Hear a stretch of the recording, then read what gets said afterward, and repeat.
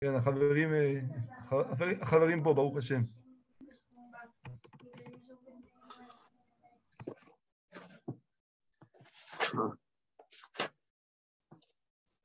Alors, on commence le premier passage, le premier commentaire du Chem Michmouel dans Parashat Miketz.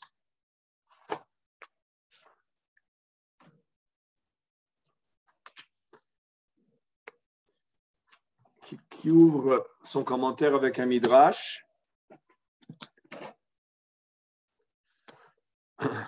Le midrash ramène un pasouk du livre de Yov, Hen Yaharos velo ibane. Yov s'adresse à ses amis dans sa détresse, dans sa souffrance, dans cette année de martyre, où ses trois amis sont venus le soutenir et le consoler. Et Yov répond à ses amis qui, dans leur soutien, le réprimandent et lui font des remontrances pour lui rappeler qu'il n'y a rien d'hasardeux dans le monde et que s'il souffre, c'est voulu par Hachem. Et lui, il se joint à leur affirmation en disant « Je sais, tout ça je le sais, qu'Akadosh Baruch Hu, il fait tout ». Et entre autres, nous dit Yov, « Hen yaharos velo ibane ». Akadosh Baruch Hu, s'il décide de détruire, velo ibane, et s'il décide que la chose soit détruite et ne soit pas reconstruite, eh ben, elle ne sera pas reconstruite tant qu'il n'aura pas décidé qu'elle soit reconstruite. C'est-à-dire que la destruction et la construction de toute chose dans le monde est entièrement dépendante de la volonté divine, le Ratzon HaEloki. Isgor alish velo yipateach, et si il ferme sur un homme, c'est-à-dire il le limite, il l'enferme, il l'entrave, eh ben, cet homme ne sortira de cette limite, de cette entrave, que quand Akadosh Baruch Hu le voudra. C'est évidemment un fondement de l'Emouna que Yov connaît et reconnaît.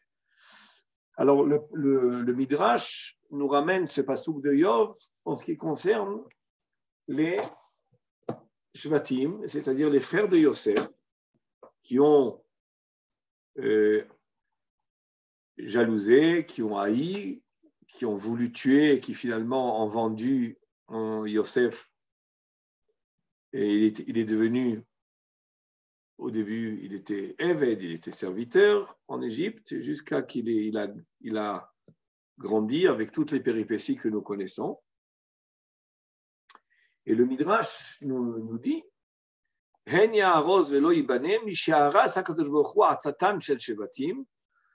qu'Akadosh Baruch Hu a détruit la Etza, l'intention, ici on va traduire intention, pas conseil, l'intention des Shvatim, Od lo nivnet, elle n'a pas été reconstruite. Donc le Midrash va utiliser ce passouk de Yov qui nous enseigne que c'est lui qui construit tout, c'est lui qui détruit, et si la chose doit être reconstruite, c'est Akadosh Baruch Hu qui va décider. Ce passouk est ramené par rapport aux frères de Yosef, aux Shvatim, et le Midrash nous dit Misha'aras Akadosh Baruch Hu atzatam shel Shevatim. Depuis qu'Akadosh Baruch Hu a détruit l'intention des Shvatim, des frères, elle n'a pas été reconstruite.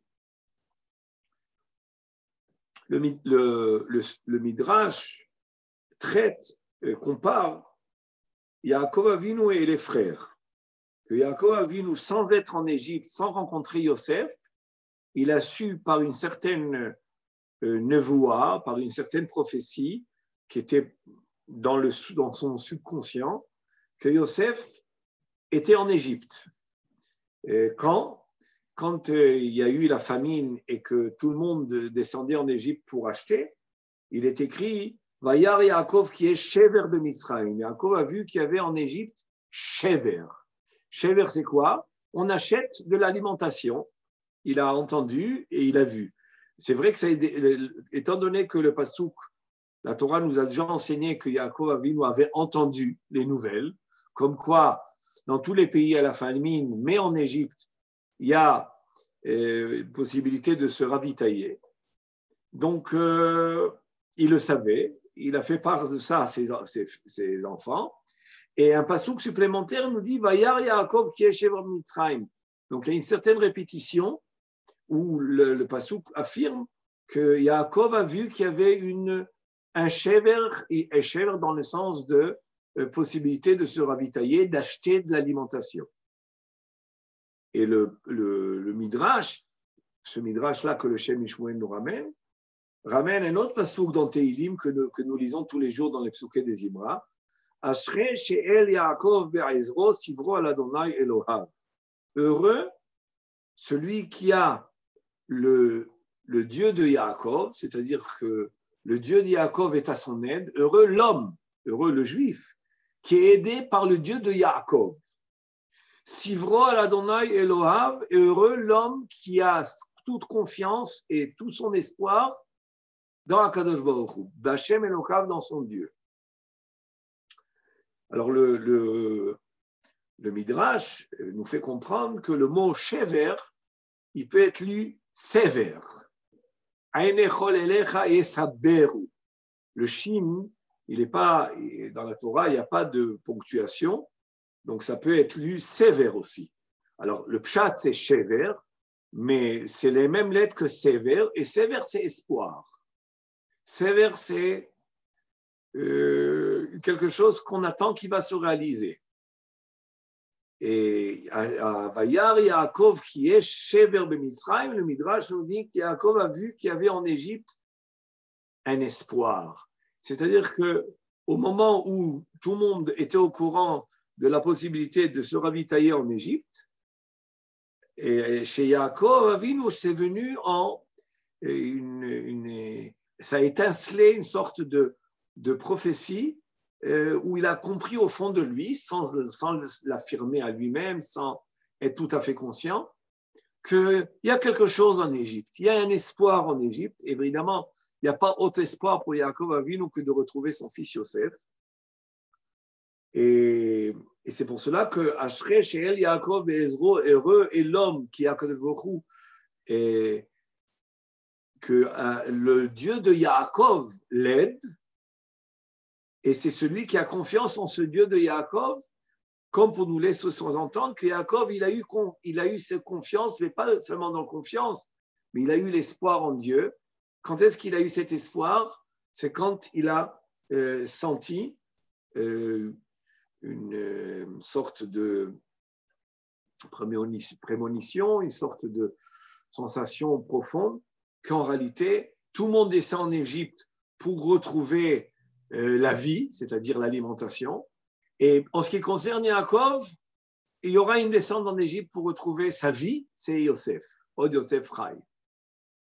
Et ça, c'est le Midrash. Mais ce qui va préoccuper le Chem Michmouel, c'est la manière d'exprimer, la manière dont le Midrash exprime l'intention des Shevatim par rapport à Yosef, une intention qui va être détruite et qui n'est pas encore reconstruite. Alors, reprenons les mots du Midrash qui est ramené dans le Chem Michmouel.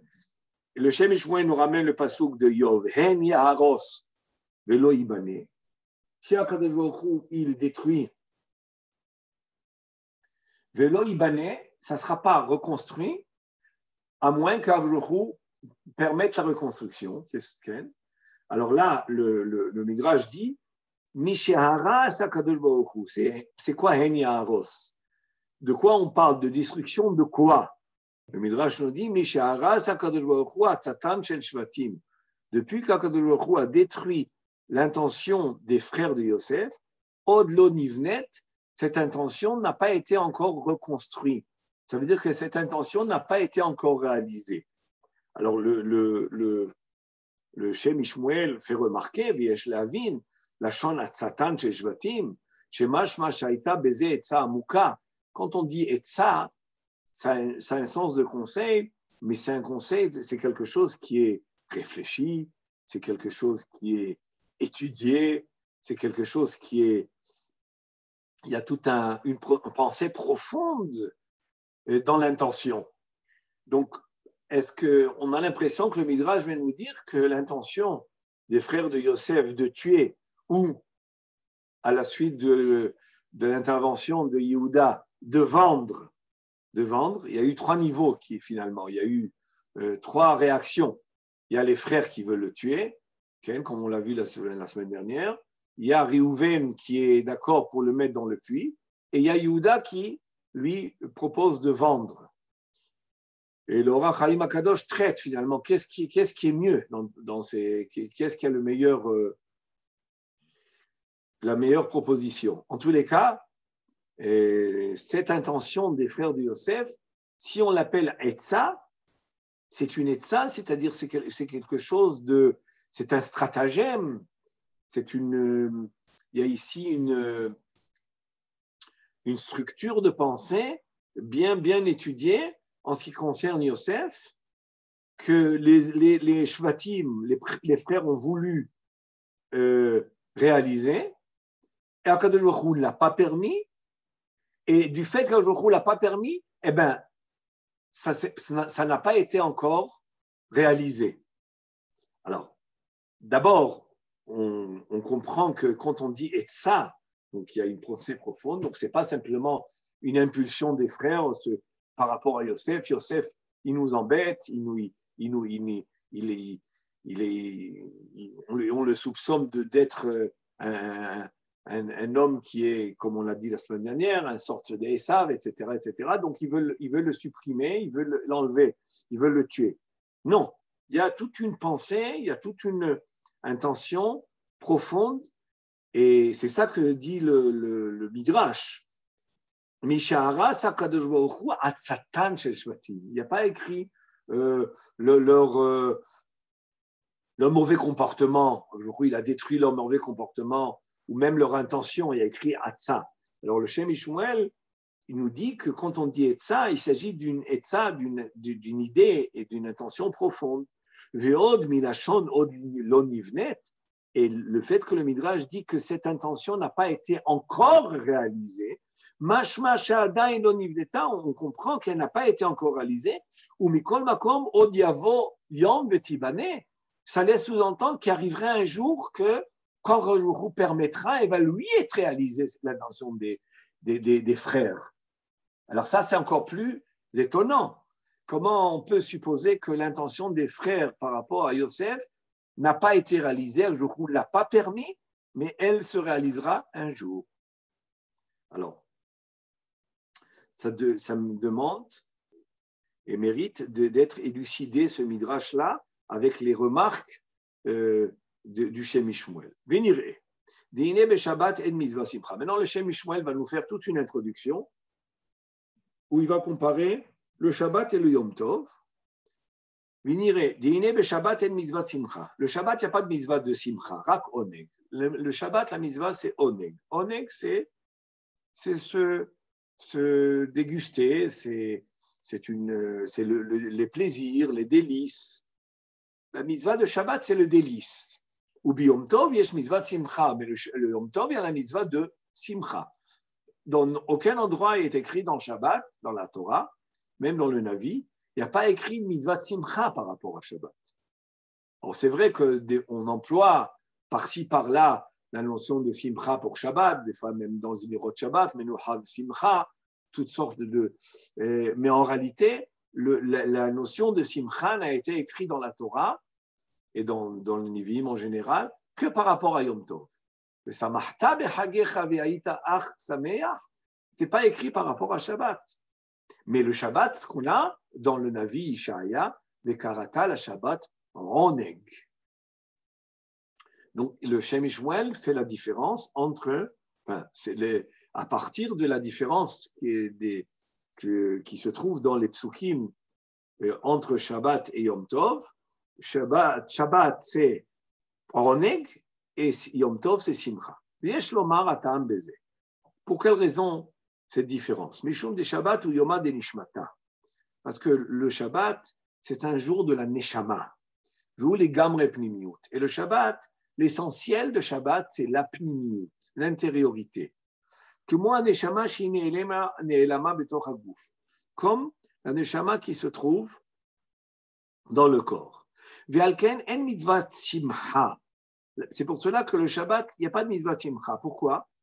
Chez simcha hi idgalut hane'elam. Par définition, la simcha, c'est le dévoilement de ce qui nous échappe, de ce qui est caché, de ce qui est voilé, de ce qui est dissimulé. C'est ça la simcha. Comme shanu roim chez l'ifamim, mais via l'idérikout, comme on voit que quand un homme il est joyeux, quand il est joyeux, quand il est gai, les familles, mais via l'idérikout, il en arrive à danser. C'est-à-dire que la joie s'exprime par les membres du corps. C'est-à-dire que quand la joie elle est grande, elle parvient aux membres du corps. Danser, ce n'est pas quelque chose c'est pas un comportement artificiel, des mouvements qu'on s'impose parce qu'on est joyeux. La danse devrait être une conséquence directe et naturelle de la simcha. Et ce qui arrive des fois aussi, il y a des gens qui sont tellement joyeux qu'ils dansent. La danse, la joie se diffuse dans les membres et les membres se remuent et on a la danse. C'est comme ça qu'on devrait danser. Alors des fois, on danse pour réveiller la simcha, mais la vraie danse, ça devrait être une conséquence d'une joie qui s'exprime et qui s'émane et qui se diffuse dans tous les membres du corps. Ça, c'est la vraie simcha. Et alors quand même, comment j'en roim chez les familles, il vient l'idée d'écoute, chez les gamres et bévarim aritzonés. Au Shabbat, il y a oneg. Le Shabbat, il n'y a que oneg. Oneg, délice, sensation intérieure de plaisir. Au Shabbat, il y a oneg litaneg al Hashem, de se réjouir sur Hashem. Se réjouir, pas dans le sens de joie, mais d'avoir le délice, d'électer la divinité. En omer ve'en devarim. Le Shabbat, ce n'est pas le jour où on parle, où on exprime. C'est le Shabbat où le Shabbat, c'est un jour où finalement on devrait plus être dans le silence. Comme la Gemara nous dit que Rabbi Shimon Bar Yochai, c'est un Yerushalmi, si je ne me trompe pas, que Rabbi Shimon Bar Yochai, quand il voyait sa maman parler trop le Shabbat, il lui disait, aujourd'hui, maman, c'est Shabbat. Elle ne parlait pas de la Shonara, elle ne parlait pas de Richilut, elle parlait sûrement de bonnes choses. À un moment de Rabbi Shimon Bar Yochai, il disait, Ima, Shabbat Hayom. C'est-à-dire que le Shabbat, c'est un jour où, ce n'est pas le jour de l'expression, c'est le jour d'une grande intériorité. C'est vrai qu'on mange et qu'on boit, mais ce n'est pas fait pour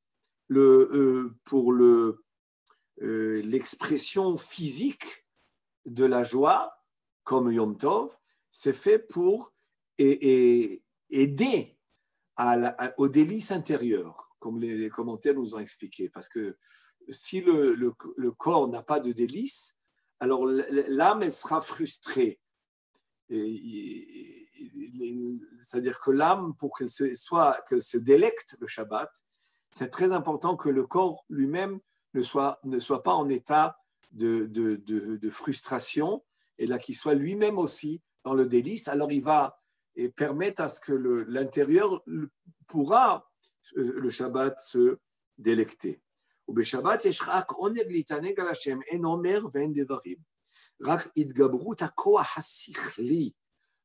c'est le jour où il faut que domine le koach hasichli, c'est-à-dire la force de l'esprit, le pouvoir de l'esprit, et la domination de l'esprit.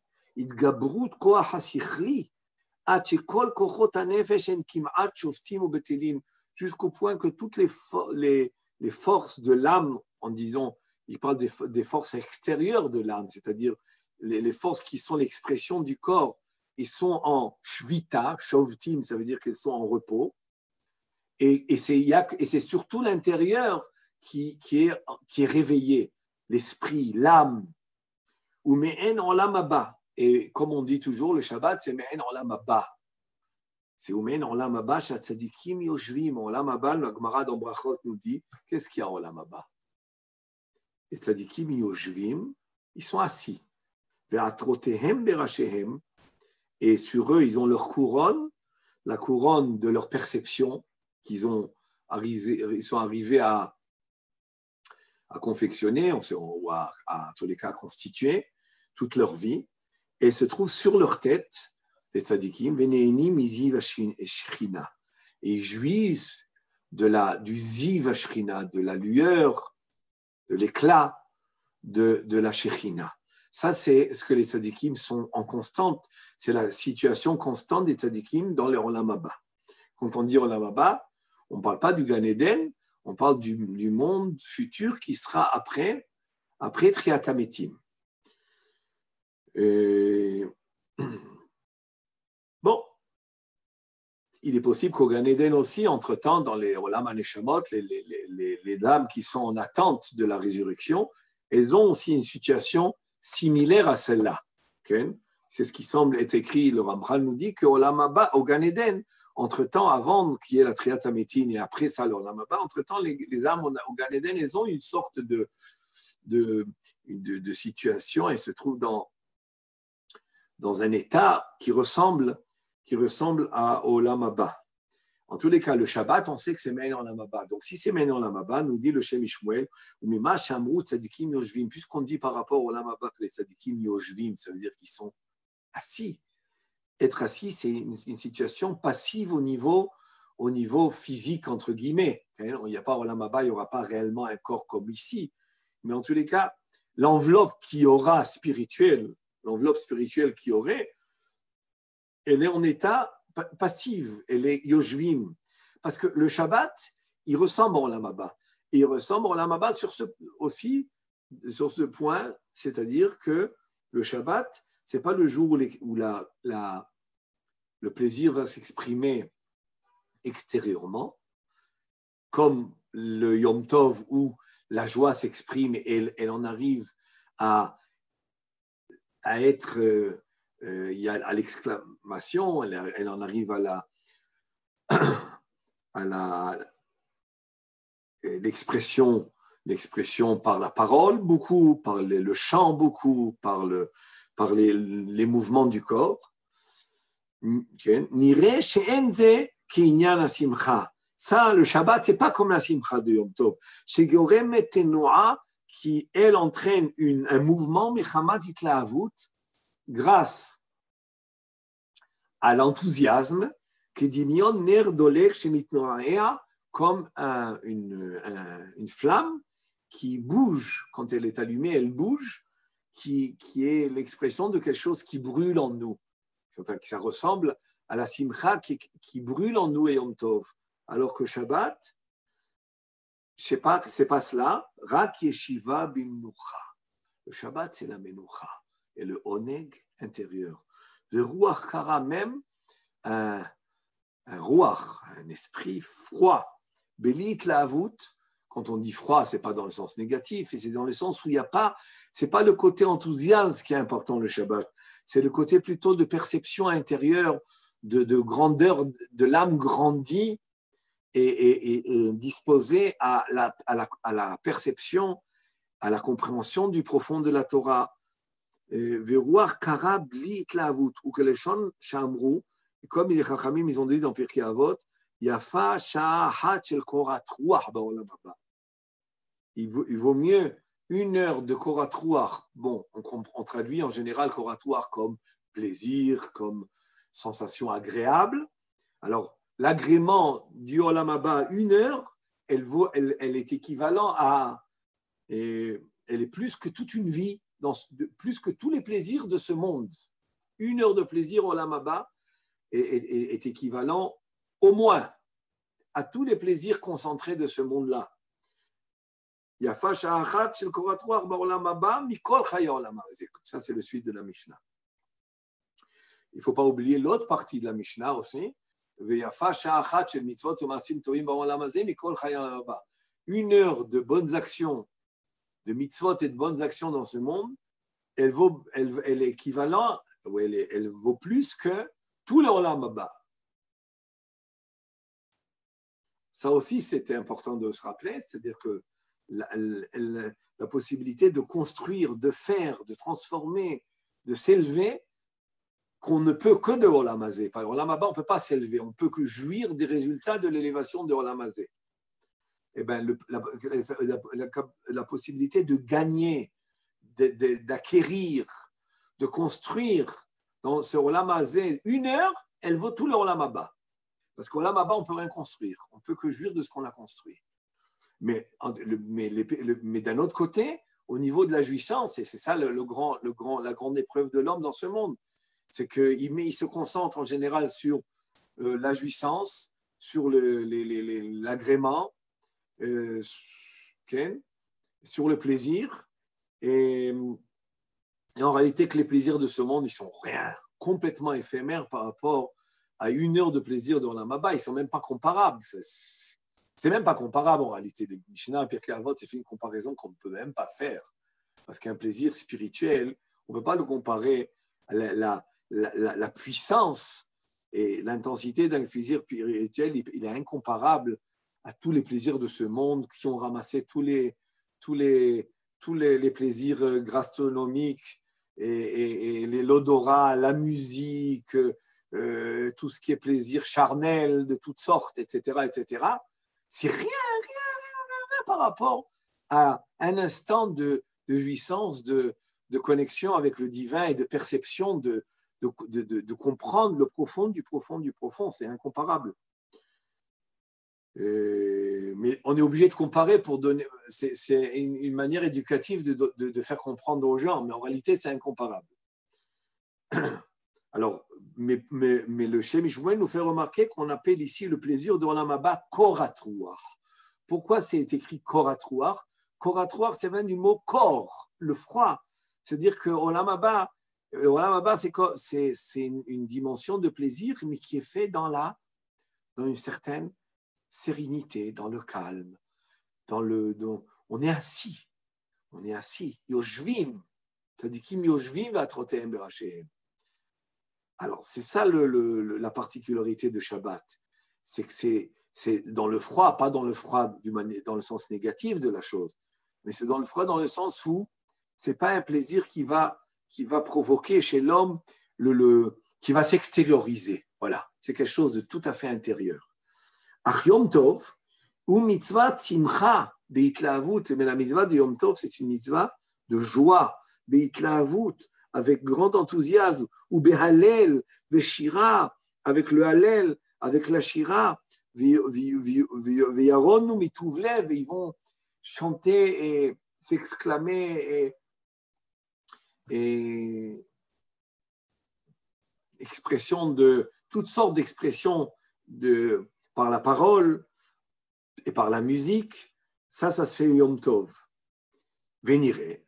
Alors maintenant, il continue sur la comparaison pour en arriver à notre sujet, parce qu'on a commencé avec les frères de Yosef, n'oublions pas. Et a priori, toute cette traduction, on ne comprend pas quoi c'est lié aux frères de Yosef et l'intention des frères de Yosef qui n'a pas été réalisée et qui est sous-entendu dans le Midrash qu'un jour, elle sera, oui, réalisée. Alors, il continue le Chem Michmouel pour en arriver à notre sujet. Véniré chez Shabbat et Yom Tov imprinat moar velev. Il semblerait que Shabbat et Yom Tov, c'est deux pôles, deux centres que nous avons dans l'homme, qui sont les centres en réalité de la pensée. Mais il y a deux sortes de pensées. Il y a la pensée de la tête, il y a la pensée du cœur. C'est ce qu'il nous dit le Chem Michmouel. Shabbat et Yom Tov, c'est les deux niveaux, ou deux sortes ou deux dimensions de la pensée. Moar velev, le cerveau et le cœur. Chez Shabbat ou Prinat Moar, le Shabbat c'est le cerveau. Shukar, le cerveau il est froid. Ve'oneg, alors que le oneg, le plaisir de Ken, ve'oneg amoar enen beitlaavut, c'est-à-dire le plaisir si on peut parler entre guillemets, des plaisirs du cerveau. Et c'est pas dans l'enthousiasme. Ce n'est que dans la domination de l'esprit, de l'intellect, de tout ce qui est perception. On le sait, on le sent ça, que tout ce qui vient de la réflexion intellectuelle, tout ce qui vient du cerveau, en réalité, c'est froid. On sent que les gens très cartésiens, ils sont froids. Les mystiques, ils sont chauds. Et les cartésiens, ils sont froids. Je dis ça pour essayer de faire passer, disons, cette définition que le Chem Michmouel établit. C'est tout ce qui vient de l'analyse du cerveau, tout ce qui vient de la perception du cerveau, c'est froid, c'est-à-dire on comprend, on pénètre, on approfondit, on grimpe dans les niveaux de perception, mais ça reste froid. Alors, Yom Tov ou Prinat Lev. Le Yom Tov, c'est le cœur. Mishkan Achom, qui est l'édifice de la chaleur ativi, naturelle, de Rishpe, de Reshafea, Rishpe, Esh, Alevetia. Et là-bas, c'est la flamme de feu, si on peut dire comme ça. C'est l'expression qui est comme une flamme qui et bien dans le cœur, il y a là, évidemment, c'est le centre, merkaz, est-ce qu'il y a un autre mot en français pour dire le centre? Bon, peut-être un pôle, un centre, des sentiments, des sensations, de la volonté. Tout ça, c'est chaud. Tout ça, c'est chaud. La volonté, les sentiments, l'émotion. L'émotion, elle est dans le cœur, elle n'est pas dans le cerveau. Dans le cerveau, on comprend, c'est la logique, c'est cartésien. Quand je dis cartésien, ça peut être cartésien dans la Torah. On ne parle pas maintenant cartésien dans la Torah, cartésien même dans la Kabbalah. Mais la Kabbalah, elle peut être cartésienne. Et même la chassidoute, elle a un côté cartésien de comprendre des choses, comment elles fonctionnent. Mais il y a dans tout ça aussi, dans le cœur, c'est le centre de l'émotion. Peut-être c'est le mot le plus approprié, utiliser le mot émotion. Et c'est ce qu'on définit comme les maisons intérieures, les maisons extérieures. Bon, c'est une notion qui est utilisée aussi dans la Halacha, dans la Gemara Baba Batra, quand on parle des des maisons intérieures, maisons extérieures, mais cette notion de Govae, les maisons intérieures et les maisons extérieures sont utilisées. Ici, le Chem Michmouel nous ramène Ve'ayen be'yarot devash de bebate brae simcha vechedva veshira ou bebate Govae ktiv amshel ufachadimo. Il nous ramène le Yarot Vash, Rabbi Yonatan Haïbeshitz, qui est connu. Et Rabbi Yonatan Haïbeshitz nous parle en réalité, son sujet, c'est 20. Au milieu de son long sujet, il ramène que quand on étudie la Torah, est-ce qu'il faut être en état de joie, en état de crainte, de crainte, de Yirat Hashem? Alors, il nous dit que avant de commencer à étudier, il faut être Bessimcha. C'est l'entrée dans l'étude. Il ramène la Gemara qu'on connaît. Avant d'ouvrir de rentrer dans le vif du sujet du limoud, il faut se mettre à l'aise. On peut même dire une petite quelque chose qui a le sens de l'humour, rire un petit peu, pour, avec dans la joie, pouvoir après ça rentrer. Et une fois que je suis dans l'étude, je dois me trouver dans la ira. Alors, avant de rentrer dans le limoud, c'est ce qu'on appelle la maison extérieure. Je suis à l'extérieur. Et quand je suis dans l'extérieur, je suis dans la joie. C'est-à-dire que ce qui veut dire par là, c'est que tant qu'on n'est pas dans l'intérieur des choses, on peut être dans une joie qui a son expression extérieure. On rigole, on chante, on danse. Et dès qu'on rentre dans l'intérieur de la chose, alors là, on se trouve en face d'Hachem en réalité. Et quand on se trouve en face d'Hachem, dans les bâtés Govae, c'est-à-dire à l'intérieur, à ce moment-là, on doit plutôt adopter la mida de la Yirat Hachem. C'est ce qui nous ramène ici. Vaen Ismach Moshe, il nous ramène un autre. Je ne l'ai pas chez moi ici, le Ismach Moshe, chez Shne Mine Tzadikim. Le Ismach Moshe nous dit qu'il y a deux sortes de tzadikim. Yesh Avdim Besimcha ou Betlaavut. Il y a des tzadikim qui servent à Kadosh Baruch Hu avec simcha, avec itlaavut, enthousiasme, une ferveur comme ça, toujours pétillante, toujours dans le mouvement, mais dans le mouvement. Zakar ou Lakeon, et heureux sont leurs parts, Vadain em ibachutz, mais malgré cela, ils sont à l'extérieur. Shem Brinat Bate Brae, ils sont dans les maisons extérieures. Vapnimiim, et les tzadikim qui sont plutôt des pnimiim. C'est quoi des pnimiim? C'est ceux qui sont plus intérieurs. La proximité à Hachem, elle est plus ressentie dans l'intérieur que dans l'extérieur. Ken? C'est ceux qui ont une avodat Hashem qui est plutôt dans l'intérieur, c'est ceux-là qui se trouvent roim pene amelech, ils voient la face divine. Ovdim iprinat amshel ufachadimo, ils travaillent dans le sens de ressentir l'autorité divine, et c'est pour cela qu'ils ont la crainte. Amshel va fachadimo. Ça, c'est ce qu'il dit le Ismach Moshe. Maintenant, le Shem Michmouel continue. Ulfizé yuvnu divrei tikkuné hazohar. Ainsi, on va pouvoir comprendre ce que nous dit le tikkuné hazohar. Ça, c'est un zohar explicite, okay? Où il est écrit là-bas, sheyesh tzadikim shem prinat Shabbat, v'yesh shem prinat Yom Tov. Il y a deux sortes de tzadikim. Il y a des tzadikim qui sont comme Shabbat, et il y a des tzadikim qui sont la dimension de Yom Tov. V'yesh lomar kanal.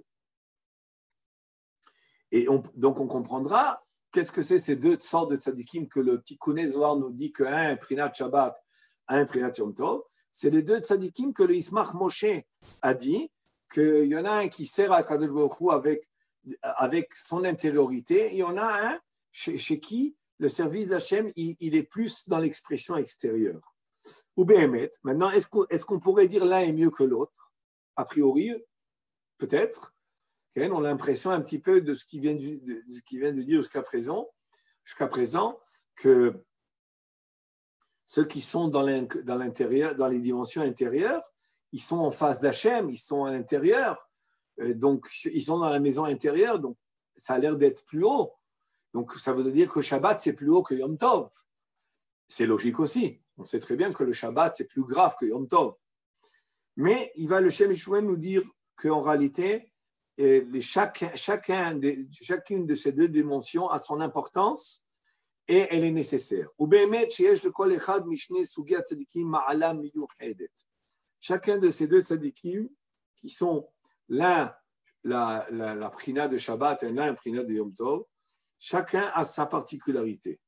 Kizé shu prinat Shabbat, celui qui est Shabbat, ou Ram Venissa Meod, il est très haut. Les tzadikim qui sont dans la dimension de la perception intérieure, et qui ressemblent à Shabbat, ou le Shabbat pour tout le monde, c'est le jour de la perception intérieure. Mais il y a des hommes, des tzadikim, qui sont toujours comme Shabbat. C'est ça qu'il faut comprendre.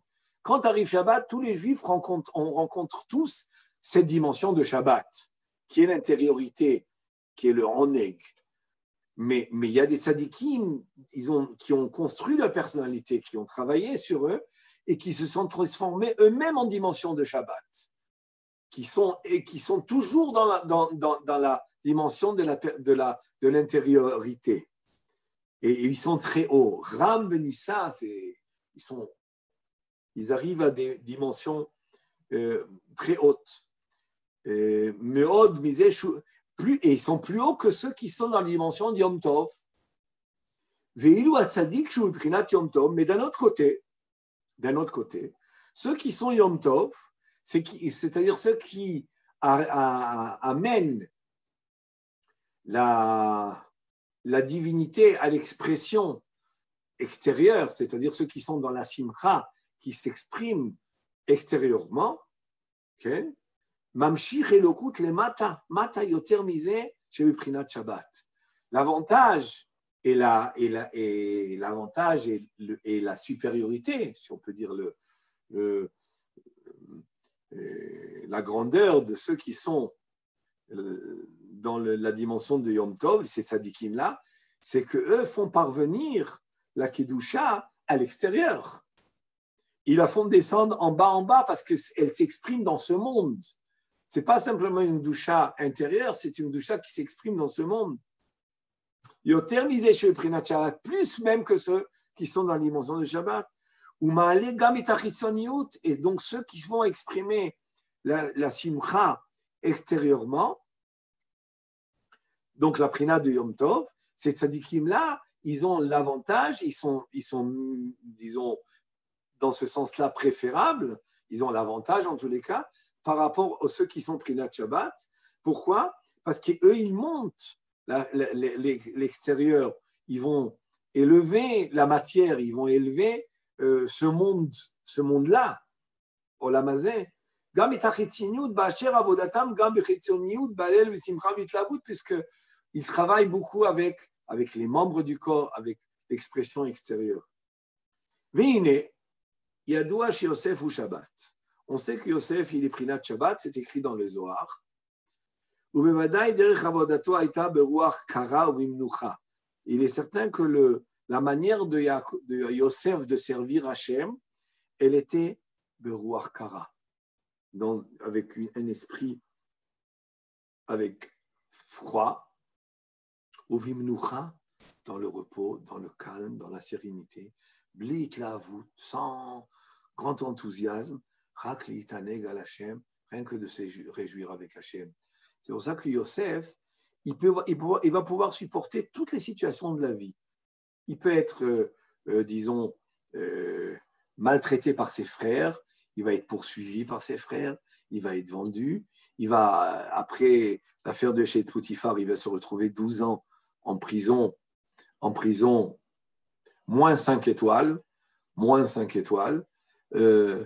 et il reste dans sa sérénité, c'est-à-dire il va réussir à rester Yosef, à Tzadik.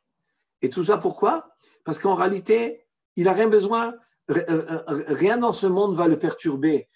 Que les choses aillent bien ou les choses n'aillent pas bien, il est connecté dans son intérieur avec Hachem. Donc, les conditions extérieures ne sont pas une condition chez lui pour être connecté avec Hachem. Parce que c'est intérieur et c'est pour cela qu'au fond de lui, il est tranquille. Il va pendant 12 ans qu'il va être là-bas en prison, il ne va même pas essayer de faire passer un message à son père. Peut-être là, au moins, tant qu'il était chez Potiphar, encore ça allait. Il ne souffrait pas. Bon, il aurait dû envoyer un message à son père, au moins pour réconforter son père. Mais en tous les cas, pour lui-même, il n'avait peut-être pas trop besoin. Mais une fois qu'il était 12 ans là-bas, comme les Mefarchim m'ont posé la question, non, il se remet dans les mains d'Hachem. Si Hachem veut comme ça, il veut comme ça. Si Hachem veut que papa souffre, peut-être que papa doit souffrir. C'est-à-dire, ce n'est pas qu'il veut chas v'shalom le mal de son père, mais il est dans une tellement grande dimension d'Emouna qui sent qu'il n'a pas le droit d'intervenir. Et comme on va le voir à la fin de ce Chem Michmouel, que si jamais il va lever un petit doigt d'intervention, de quoi que ce soit, eh bien, il le paye cher. Parce que ce n'est pas toi, Yosef. Toi, tu n'es pas un homme qui doit intervenir. Je continue. והנה ידוע שיוסף הוא שבת, בוודאי דרך עבודתו הייתה ברוח קרה ובמנוחה, בלי התלהבות, רק להתענג על השם, הכל בפנימיות ובבחינת מוח, בהתגברות כוח השכלי, comme on l'a dit, avec la domination du שכל. ובמדרש, dans le מדרש est écrit, שאמר יוסף לשבטים, אתם הגוף ואני הראש, תבות על ראש יוסף ולקודקוד נזיר אחד. C'est un pasuk qu'on dit dans Parashat Vayechi. Et la parashat Ve'echi dans les brachot que fait Yaakov au Shvatim et la bracha qu'il fait à Yosef, c'est Behar, Shoro, Adarlo, etc. Non, non, pas Bechor Shoradalo. Et là, en tous les cas, c'est écrit là-bas, et Tavot al Rosh Yosef, Birkoach Tavicha Gaveru al Bechot Orai, Tavot al Rosh Yosef, ou le Kotkod Nezir Echav, que mes brachot atteignent la tête de Yosef.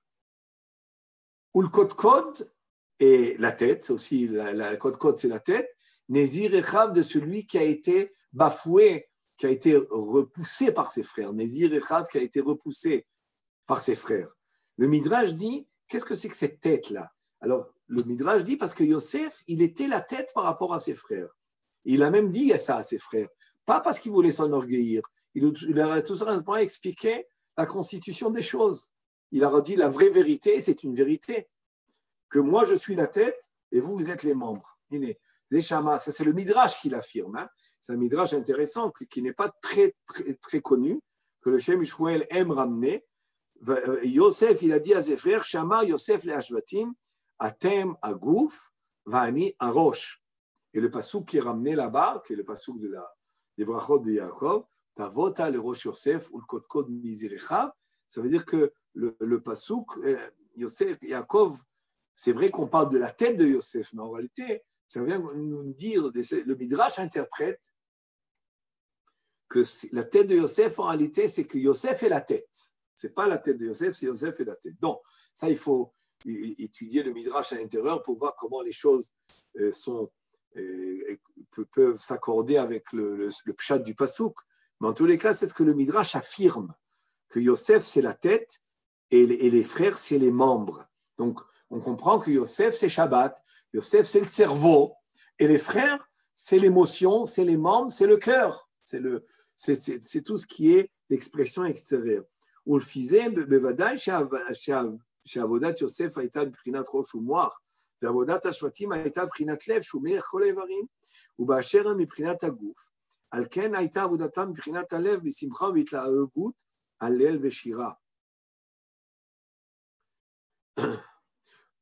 Ça m'est arrivé cette semaine d'expliquer j'ai eu l'occasion de parler un petit peu de ce que les Chachamim nous ont dit dans la Gemara Shabbat, à Ragil Bener, celui qui est habitué à allumer les bougies, à allumer les lumières, Avian le Banim Tamidei Chachamim, il aura des enfants Tamidei Chachamim.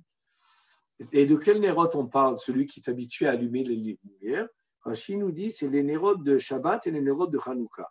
C'est-à-dire, la femme qui est makpida d'allumer les nérotes Shabbat, et l'homme ou la femme qui sont makpidim d'allumer les nérotes Hanouka, ils auront des enfants Tamidei Chachamim. Alors, a priori, pourquoi? Bon, parce qu'on sait que allumer les nérotes, en réalité, c'est le Or HaGanuz, c'est la lumière, c'est la Torah parce que la lumière en réalité, elle est enfouie dans la Torah. Et la neshama de l'homme aussi est appelée ner. Et la Torah, qui est ner l'eragli devarecha, ve'or l'intivati, la Torah est appelée ner, qui est ner mitzvah, ve'torah or, la Torah, et c'est la lumière. Mais il y a une différence entre les nérot Shabbat et les nérot Hanouka. Quelle est la différence entre nérot Shabbat et nérot Hanouka? En réalité, ils sont deux opposés. Les nérot Shabbat, d'après la Kabbalah, c'est des nérot qui veulent exprimer l'élévation des mondes vers le haut. Parce qu'à l'entrée de Shabbat, le monde matériel monte vers le haut. Donc on monte vers l'intérieur. Hanouka, c'est exactement l'inverse. On fait descendre la lumière vers le bas et vers le plus bas. C'est pour ça que les mitzvahs, les chatrila, d'allumer les nérotes moins que Asarat Tfachim, moins que dit Tfachim. Pourquoi? Parce que toute la mitzvah des nérotes Hanouka, c'est en réalité de répandre la lumière dans le monde. Donc Hanouka, on dit le Hallel d'ailleurs, il est similaire à Yom Tov, dans ce sens-là, où l'idée de Yom Tov, c'est l'expression de la Simcha, c'est la lumière qui se répand, et à Hanouka, particulièrement, on va faire répandre la lumière jusqu'au plus bas. Bireshut Harabim, là où les gens passent, c'est-à-dire là où il y a des passants, parce que là où il y a des passants, c'est Reshut Harabim, alors que l'intérieur, c'est Reshut Hayachid, comme nous dit le Zohar, Yachido Shel Olam. Donc, et on pourrait dire que quand on allume les nérotes, en réalité, celle-là et celle-là, on va permettre d'avoir des enfants, Talmidei Chachamim, qui auront la possibilité d'avoir les deux dimensions, ou la dimension de Shabbat, c'est-à-dire de pouvoir se connecter vers le haut et percevoir le profond de la Torah, ou alors des enfants de tzadikim qui seront plutôt dans le sens de Hanouka, qui vont être plutôt à l'expression, la lumière qui se répand, la lumière qui se diffuse.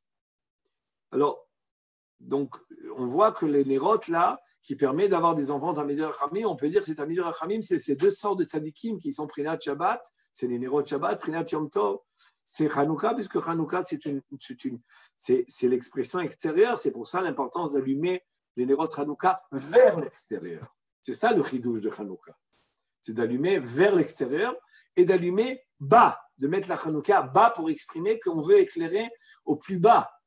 C'est ça l'importance de Nerot Hanouka. Mais c'est exactement l'inverse de Shabbat.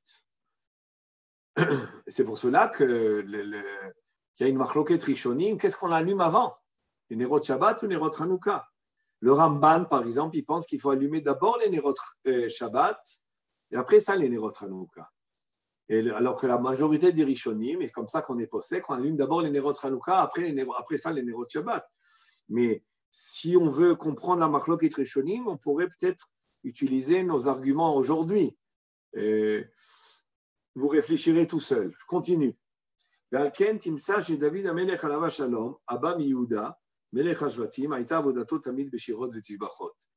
on voit, David Amelech, il est descendant de qui? De Yehuda. C'est pour ça que David Amelech, c'est entièrement le chant, c'est l'expression, c'est Shirot v'Tishbachot, c'est les louanges. Et c'est ça la machloket, le conflit grave qu'on peut dire qu'il y avait entre Yosef et ses frères.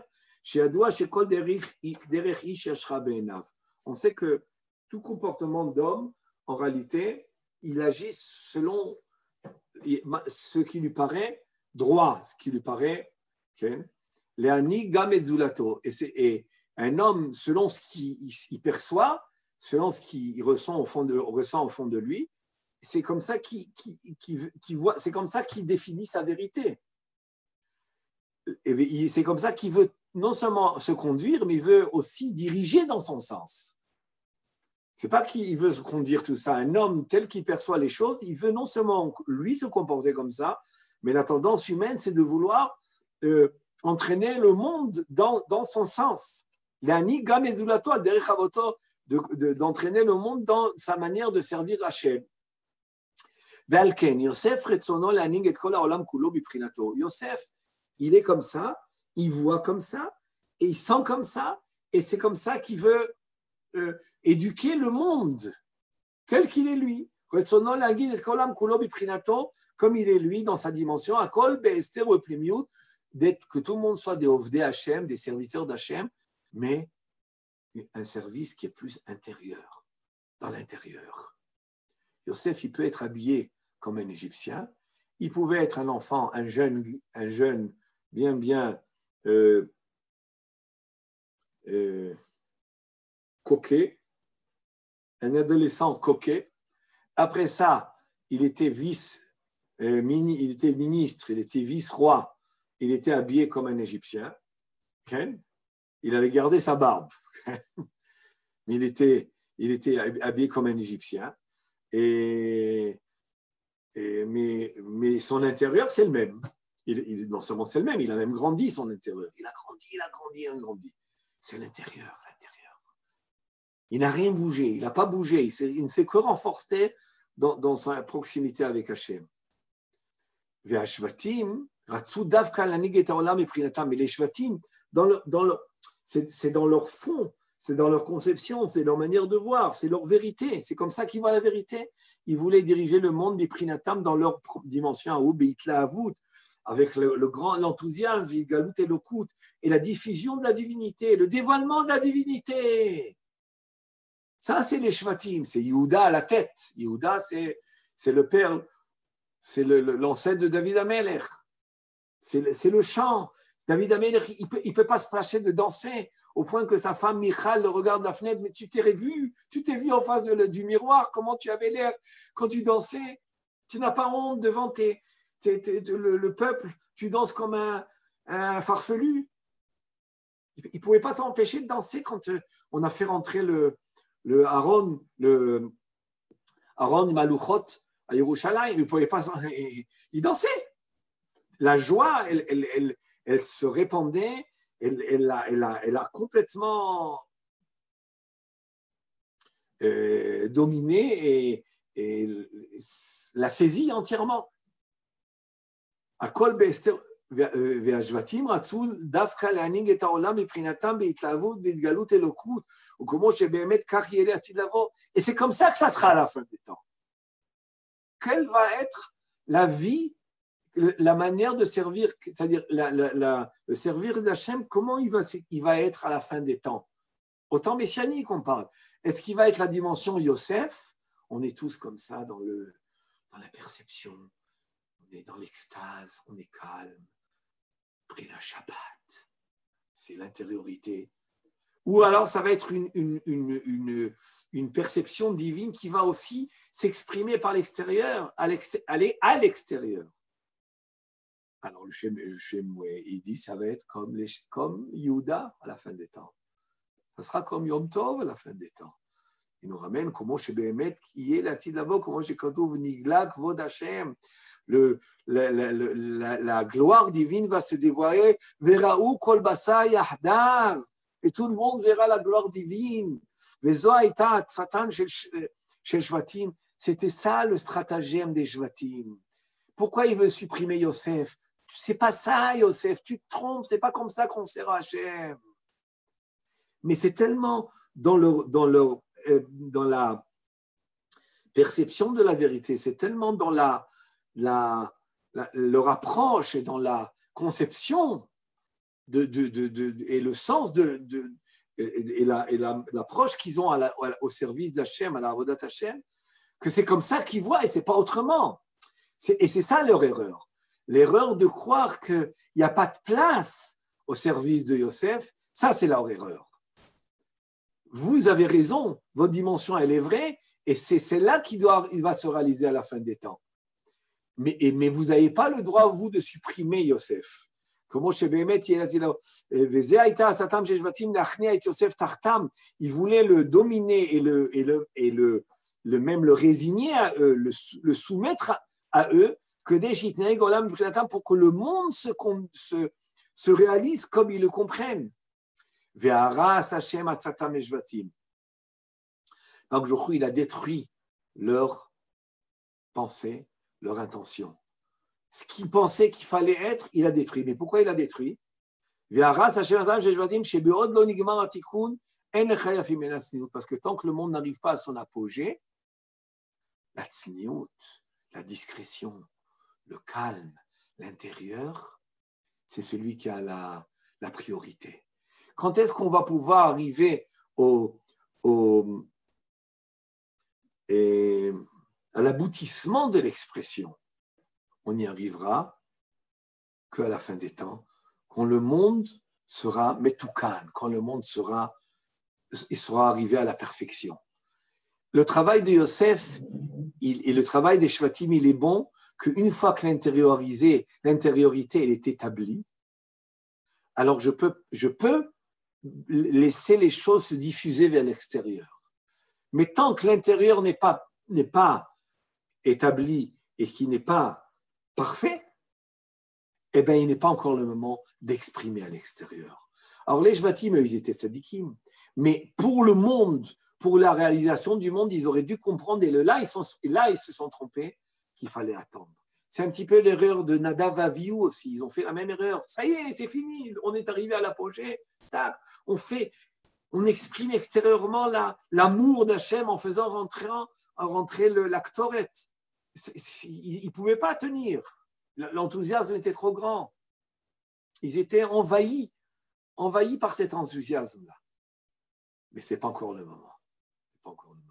Et au contraire, les frères, ils devaient comprendre qu'ils avaient besoin de se connecter avec Yosef ils avaient besoin, le Chem Michmouel, il le traite de ça en large dans d'autres commentaires, ils avaient besoin de Yosef. C'est pour ça que Yosef a vu qu'il devait se prosterner à lui. Il y a eu 2 rêves où ils se prosternent, comme pour dire, on dépend de toi. Oui, on ne peut pas donner une expression extérieure à la divinité tant qu'elle ne s'est pas encore réalisée intérieurement. Il faut beaucoup de Shabbatot pour arriver à bien vivre le Yom Tov. Je dis ça un petit peu autrement. On a besoin de beaucoup de Shabbatot pour bien vivre le Yom Tov. Mais en réalité, la réalisation du monde, c'est Yom Tov, c'est Yehuda, c'est David et c'est le Mashiach. Pourquoi? Parce que la réalisation du monde, c'est qu'une fois que l'intérieur il est parfait, il y a une connexion avec le divin parfaite. À ce moment-là, c'est là qu'il faut répandre, c'est là qu'il faut diffuser, c'est là qu'il faut sanctifier ce monde-là. Les choses sont, quand il dit Atikim, il veut nous dire que les choses en réalité sont très profondes et se trouvent dans des livres très anciens, exprimés, tout a été dit, toute cette notion-là, ce qu'on est en train de dire maintenant, c'est dans le Zohar, c'est dans le Tikkun Zohar, c'est dans les commentaires de la Kabbalah, du Harizal et ses élèves, c'est dans tous les livres de Chassidut. C'est un point très important, de comprendre qu'il y a 2 dimensions, et ces 2 dimensions étaient en conflit où l'un refuse l'autre en réalité. Surtout, les frères ont refusé Yosef, parce que eux, ils n'étaient pas d'accord ils voyaient qu'on est là dans ce monde pour sanctifier ce monde. Le monde, il a été créé pour que la gloire divine se répande dans la matière, pour l'action, pour l'expression de la Kedusha. Et Yosef, toi, c'est pas ça le but du monde du tout. Mais ils se sont trompés parce qu'ils n'ont pas compris que c'était une étape fondamentale et conditionnelle, Yosef, pour que ce qu'ils veulent eux réaliser se réalise. Et c'est ça que le Midrash a dit.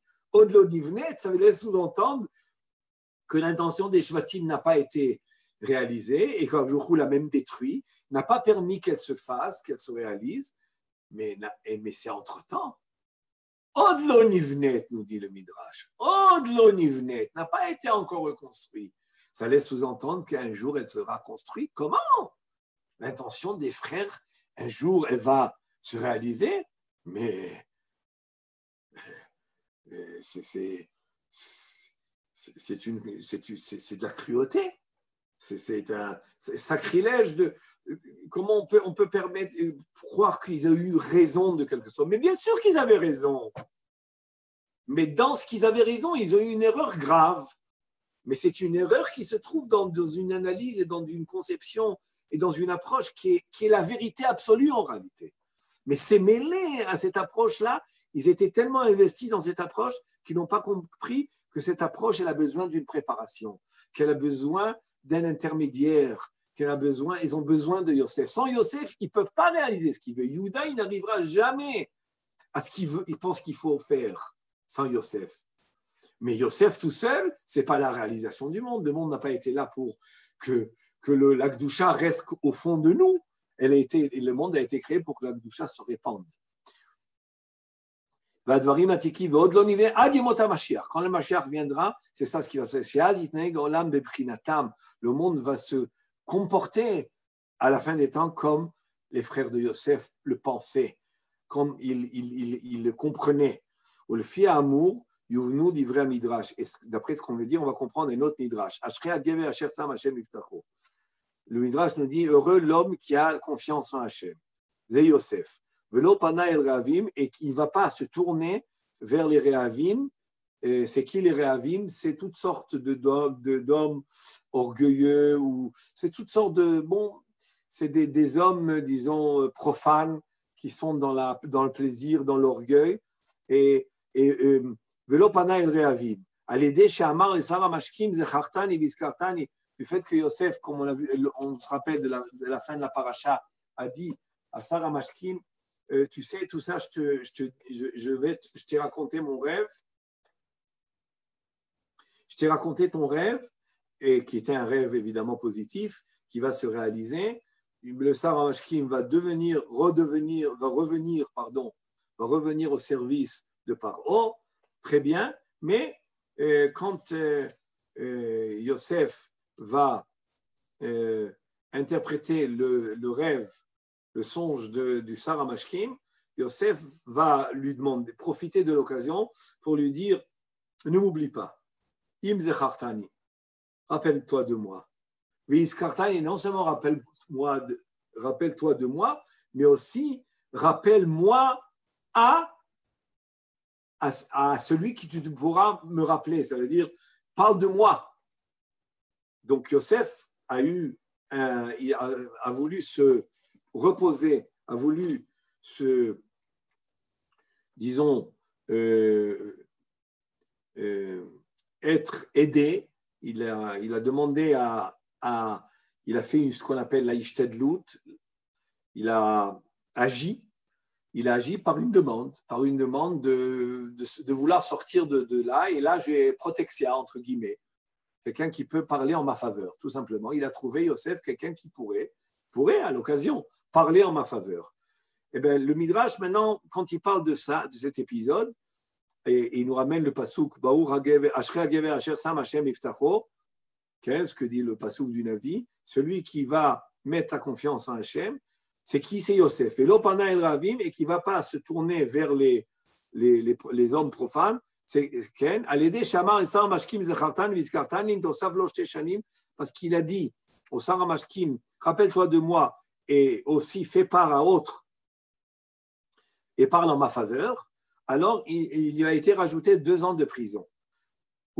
Il a été puni, donc il a été puni pour 2 ans de prison. Bon, c'est un sujet qui est traité par les commentaires de toutes sortes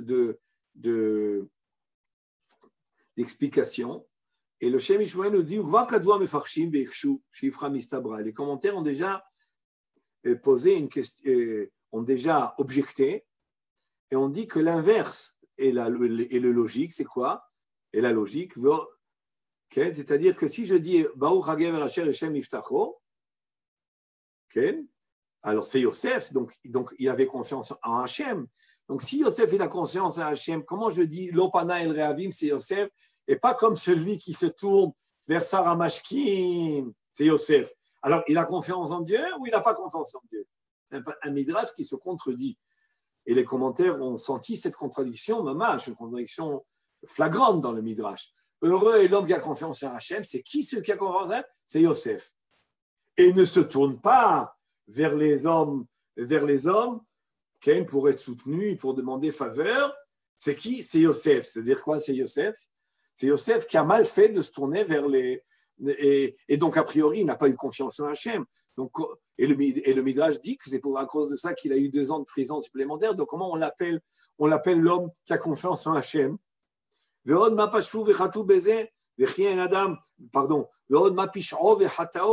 quoi est sa faute de Yosef? Un homme n'a pas le droit de faire ishtadlut et de demander une intervention, de demander de l'aide à l'aider shtadlanim par l'intermédiaire de personnes qui pourront agir en sa faveur, le hotzio, les chérout, pour être libéré de prison. On a le droit, c'est pas un sourd ça. Un homme, il veut être aidé par quelqu'un. Dans la réalité, on a le droit de faire ça. Ou les anal, mais d'après tout ce qu'on vient d'introduire dans tout le commentaire du Chem Michmouel, de Kol Avodat Yosef Haïta Prinat Shabbat. Yosef, c'était Prinat Shabbat, ses dimensions Shabbat. Shi Beli Shum Peula. C'est pas celui qui doit agir ni intervenir. Ve'asia Ba'evari Machitzonim. C'est pas lui qui agit dans ses membres. Tout est à l'intérieur. Et Yosef, c'était le summum du summum, le summum de la confiance en Hachem. Comme on doit le Shabbat, Yosef, c'est Prinat Shabbat, on a dit, c'est dimension Shabbat. Et le Shabbat, qu'est-ce qu'on doit ressentir? Que tout est déjà fait. On n'a pas le droit de rentrer en Shabbat avec le souci de terminer ce travail, de se terminer ce travail. Bon, dimanche, je ferai ça, mardi, je ferai ça, mercredi. Non. Je rentre Shabbat, je dois sentir que tout est fini, tout est clos. Ça y est. Même si je n'ai pas fini, ça y est, je rentre dans une autre dimension, tout est fini. Et Yosef, il a la même dimension de quoi? Où finalement, il n'a rien à faire dans ce monde. Il n'a rien à agir. Il est entièrement connecté avec le divin. Ou Kilu Kol Melarto Asuya Ve'alul, et celui qui est créé, celui qui est créé, Ponera Kelilato, vers qui il se tourne? Celui qui se sent entièrement créature d'Hachem, eh ben, il se tourne que vers son créateur.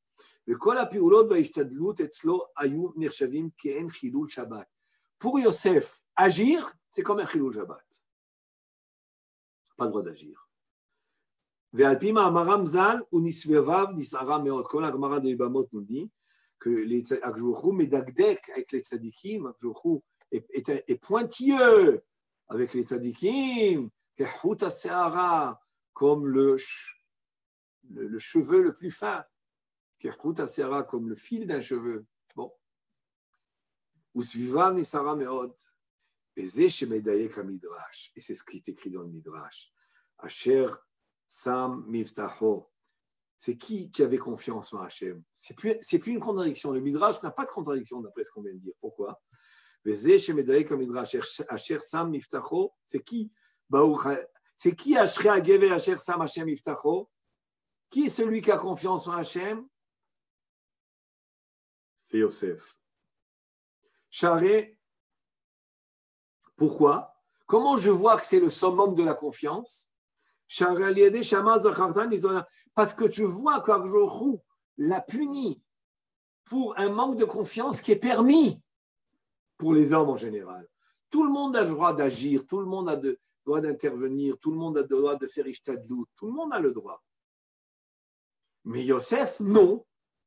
Et pourquoi Yosef, non? Parce que c'est l'homme du bitachon b'Hashem par définition. Alors, parce que c'est l'homme du bitachon b'Hashem, il va payer, il va être puni sur le fait d'avoir s'être rendu dépendant de l'intervention de quelqu'un. Mais si ce n'était pas que Yosef, il était la dimension du bitachon b'Hashem, il n'aurait pas été puni. Donc maintenant, il n'y a plus de contradiction dans le Midrash. Le Midrash commence en disant Ashrei Hagever Asher Iftar b'Hashem, c'est qui? C'est Yosef, c'est le bitachon b'Hashem. Et il ne se tourne pas vers le Sarah Mashkim comme il a fait.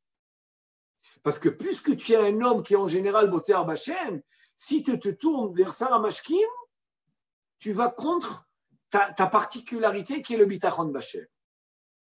Et à ce moment-là, tu vas être puni. Chose que si un homme qui avait moins de bitachon b'Hashem aurait fait, il n'aurait pas été puni. Parce que tout homme qui n'a pas ton niveau de bitachon b'Hashem Yosef a le droit de demander à Sarah Mashkim.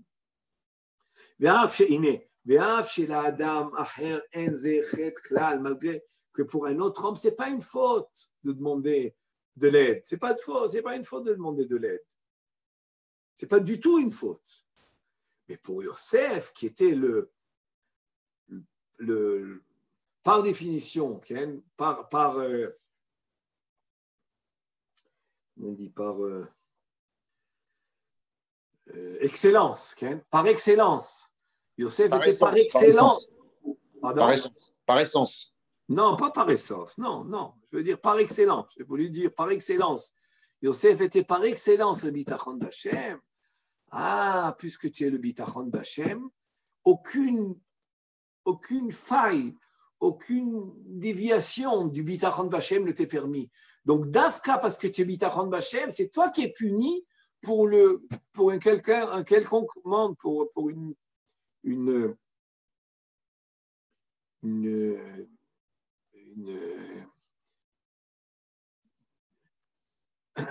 petite un petit manque. Défaillance. Oui, non, une défaillance, mais je veux dire, pour un soupçon, voilà, le mot que je voulais dire, je l'ai dit. Même pour un soupçon de manque de bitachon, voilà, un soupçon, ça veut dire le petit manque, c'est toi qui payes.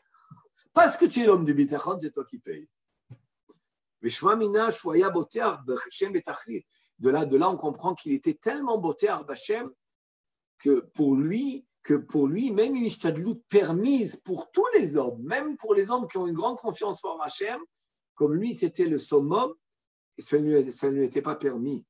Aefshar vaya, veshma mina shwaya boter b'Hashem betachlit aefshar vea prinat Shabbat, et on comprend pourquoi le Zohar aussi l'appelle prinat Shabbat, c'est l'intériorité. Mais cette intériorité-là, qui est la dimension de Yosef, elle est nécessaire au monde, mais elle est nécessaire que d'une manière transitoire. Elle est un intermédiaire, elle est fondamentale, elle est conditionnelle, mais elle n'est pas le but. Le but, c'est Yehuda. D'ailleurs, on voit combien Yaakov Avinu, quand il bénit ses enfants, avec tout ce qu'on pourrait reprocher a priori à Yehuda, comme on a dit une fois en rigolant, que Yehuda n'était pas tellement Chalak Bet Yosef, okay, dans tout son comportement, et bien il reçoit une bracha de Yaakov, la plus belle bracha, il lui promet la royauté, il promet tout. À Yosef, il a une très belle bracha, Yosef, Ben Porat Yosef, Ben Porat Alehain, beaucoup d'abondance, etc., etc. Mais la royauté, l'autorité sur Am Israël, tout ça, le Mashiach, c'est Yehuda. A priori, c'est bizarre.